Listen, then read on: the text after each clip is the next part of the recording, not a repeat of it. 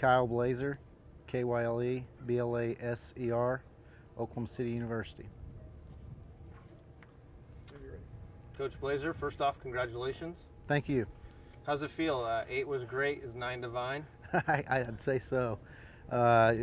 Outstanding feeling.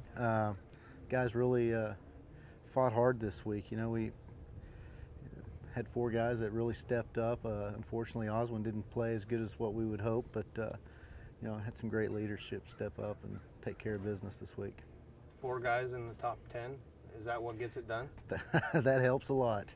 Yeah, it was. It's awesome to have the guys step up. You know, you always hope, pray, plan for guys to play well when it counts, and you know, we stress peaking at the right time, and sometimes we do, sometimes we don't. And I think the guys really, you know, we peaked at the right time. And saw you following Sondre most of his round. At what point did you know that he had the medalist locked up, as well as you having the team championship locked up? Well, I think on the 9th hole, I saw some of the teams struggle a bit, and I figured that we had it locked up. I saw Sondre make a bogey or 2, made a bogey on 10, and I decided that I'm going to walk with him and try to calm his nerves a little bit. He made a good putt on 11, and didn't go in. Next hole he birdied. He went birdie. Stuck it close on 14, which is a tough pin. We missed that putt. Same thing on 15. I mean, we were just talking about the birds and the bees and just everything else, and you know, it kind of, I think it relaxed him a little bit, and you know, he just started hitting great golf shots. Talk a little bit about Sondre, just from a personal level. I got a text from Clark Collier, who played in this championship last year, and he's won a couple championships, and he called him the most selfish player he's ever been around. He puts team first.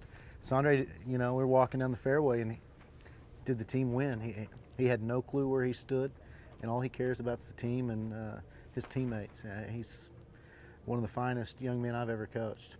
Talk a little bit also. You walked with him, as you said, starting on 10. Did you know that he had a 2-stroke lead coming in? No, he didn't have a, well, last hole I did. I let myself worry about that, and we talked about a bunch of other things.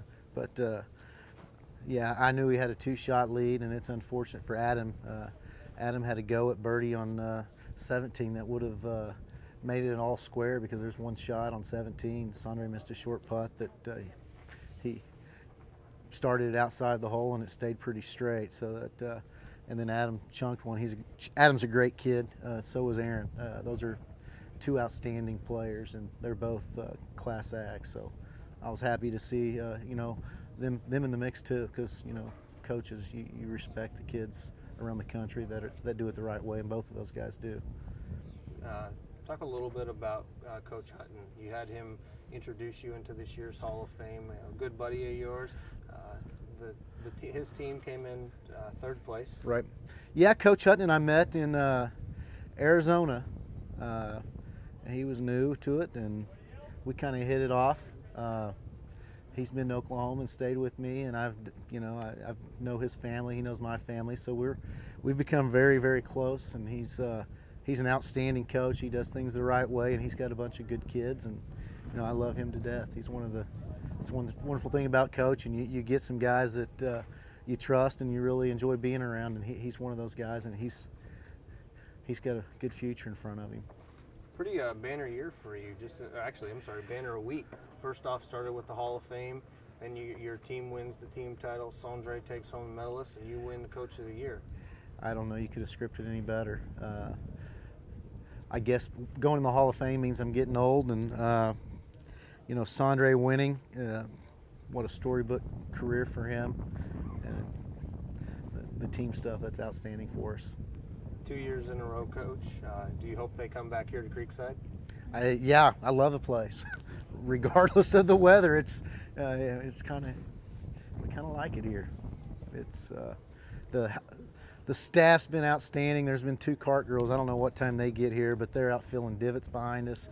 I mean, it's a first-class event. and you guys have done a wonderful job here. I've been to a bunch of them, and you know, we had spotters everywhere, we had scorers, and a lot of volunteers, and a lot of work that's unseen, and you guys did a wonderful job. Well, Coach, congratulations and thanks a lot. Thank you.